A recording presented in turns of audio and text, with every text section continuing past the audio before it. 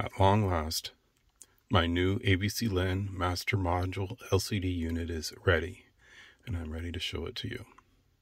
This new module replaces the functionality of the original factory radio, which was the master unit, and the original blue and white LCD, segmented LCD, which is super bright at night. The new unit uses the original module casing, but that's about it. The inside contains a new custom mount.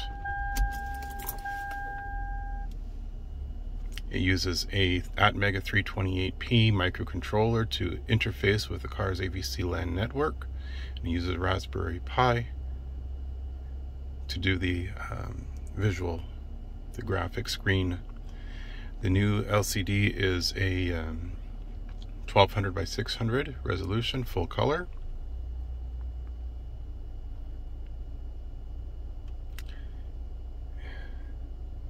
And it performs all the original functions, all the necessary functions at least of the original LCD, and then some more. There are a couple little things that still need to be fixed, such as, for example, it takes a couple seconds for the driver's side and passenger side temperature to update, which sometimes works, sometimes doesn't work immediately. It does always work, sometimes it's just a little delayed, and I've got to figure that part out. But otherwise, all the original functions are there. You will see, I just upped the temperature for the passenger. You'll see that update in a second. There we go, see that? I'm going to turn on the front defroster. That updates immediately. I can set the fan controls. It updates immediately. I can turn off or on the automatic control. I can turn everything off.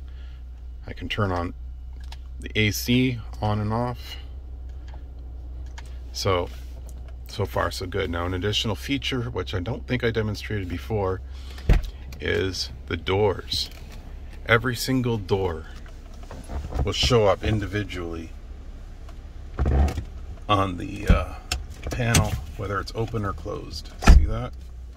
Which the original LCD did not do. It would show if a door was open. For example, if you open the front left door, it would show, hey, front left door is open.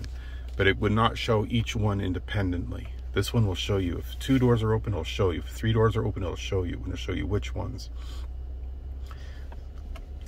So that's a fantastic option.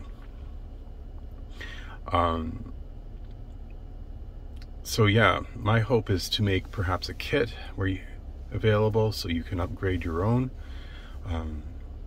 I had to make a customized socket so that it would connect to the original harness, and that works just fine. And my intention now is to add additional features, such as a backup camera or proximity sensors. That'll be an interesting thing to add. I also want to redesign the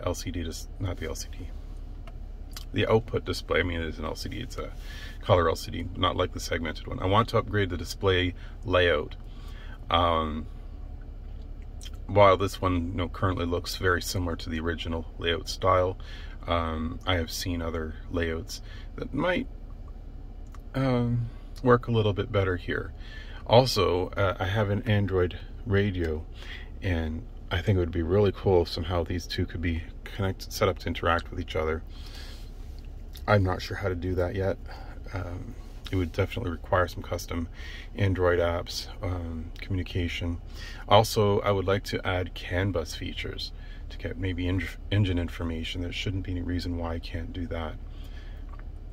So yeah, now that the custom module is here, runs on a Raspberry Pi, runs an ATmega microcontroller that can interface, additional features can now be added. So yeah, I'm very excited now where to go with this.